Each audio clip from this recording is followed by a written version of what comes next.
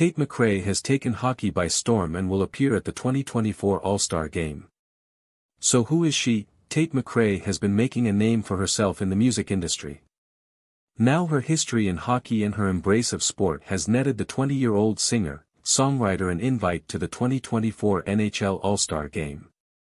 Saturday, McRae will serve as a celebrity co-captain for Team McKinnon during the All-Star Game and will perform during the event's second intermission.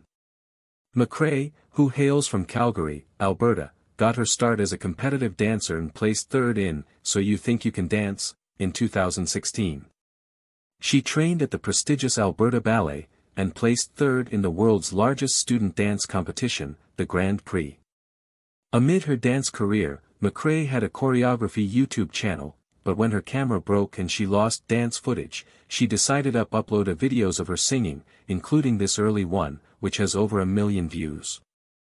Her first hit single started from a TikTok song titled, You Broke Me First, which was blasted in the bedrooms of teenage girls all over America. The title was her first song to hit the charts, sitting as high as 17th on the Billboard Hot 100. McRae was 18 at the time of the release but has changed up the tone of her music from sad girl to pop. The artist is a textbook example of using social media to showcase talent, and YouTube and TikTok were core building blocks of her music career, where her success led her to release her second studio album, Think Later, in December. Pop Filter says her album had 677 million plays on December 24, following its December 8 release date. Since then, hockey paraphernalia has worked its way into many of her photo shoots. Her most recent album cover, where she is posed, incorrectly, wearing blue and white hockey pads with the lettering saying, Think Later. Everyone asks why I wear it on tour and in my music videos, McRae said about the lone glove to W Magazine. My family was a very motivated and sporty family, so hockey was a big deal to us.